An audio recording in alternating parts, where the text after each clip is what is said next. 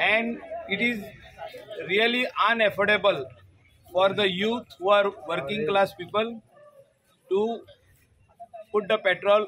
Earlier they used to put petrol of 300, 400. Now they are putting of exactly of 100 rupees, 1 liter. So they are actually measuring the tank. They go to work, come back, 100 rupees. Sometimes in 2 days, 100 rupees is gone. So the price have to come down by at least 25 rupees.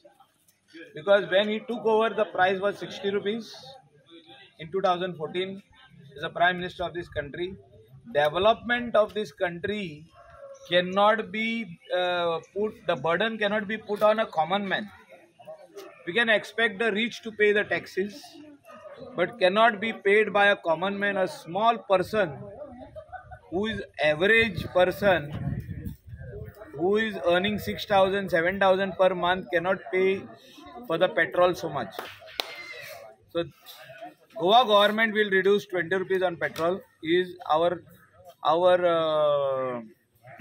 promise on the manifesto.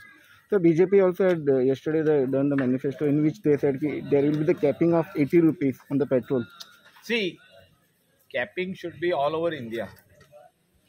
Now, Prime Minister is showing a vision of some bridges to go to the hinterland of India, to go to so many places, trying to do national highways is very good, but not at the cost of the very, very, very poor man who has to fill up petrol to go to 5 kilometers every day, 10 kilometers every day to drop their son or daughter to school.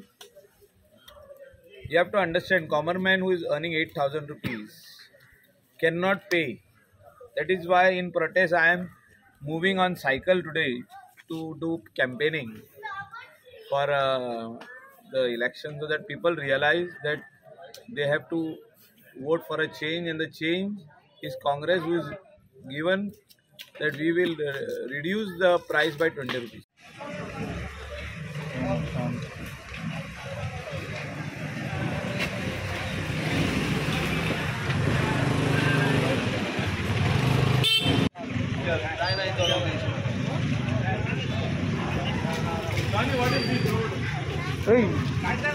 And it is really unaffordable for the youth who are